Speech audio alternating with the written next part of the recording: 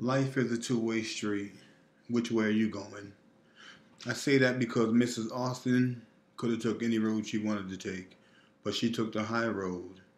She was wheelchair bound, and she wanted to have some excitement in life. And she could have laid down and pretty much died, but no, she didn't. She she wanted to explore the unknown, and she did just that. In her first few months, Mrs. Austin was she used all of the punch elements to capture her audience, and she used actual video as a thinker. And Mrs. Austin's delivery was totally captivating. And I say this because it was written all over her audience's face when she finished her speech. Really, um, I, her stage presence was electrifying. Projection, 100%, and video just took control of everybody's emotions. The way she dressed, moved, and sounded, they all came together to help resonate her speech, to say the least.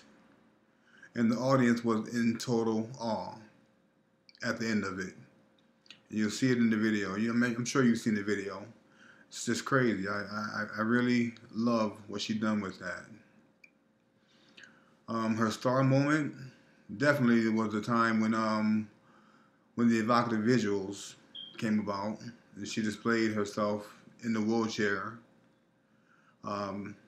floating around the water. And how can I say, swimming with the fishes, right? Yeah, that's the term.